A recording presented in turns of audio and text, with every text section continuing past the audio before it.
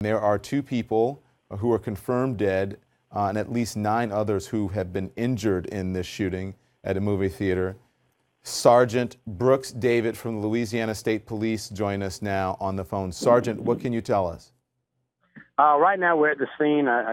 Governor General has just arrived also. I'm here with Chief Jim Kraft, the Lafayette Police Department.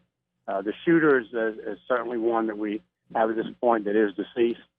You've got multiple law enforcement all over there that's doing interviews and talking to people inside. They're still canvassing the people inside the theater itself. So we have, I think, 10 people involved in the shooting, including the shooter.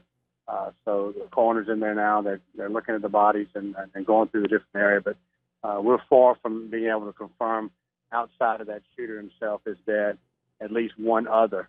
But we still got a long way to go to interview all the people in there. But we have cleared this particular theater. There's another theater we're off of Johnson Street, which is near the university in Lafayette. This theater is closed and cleared. There's also a second theater for precautionary purposes. They've also cleared that theater also. But there's nothing to believe at this point that there's any further problems in the area, anything for the citizens to be concerned about. We want to make sure we get that information out. There's not a secondary shooter. There was reports of that at first. That is not the case at this time. So we want to make sure that certainly the citizens understand that.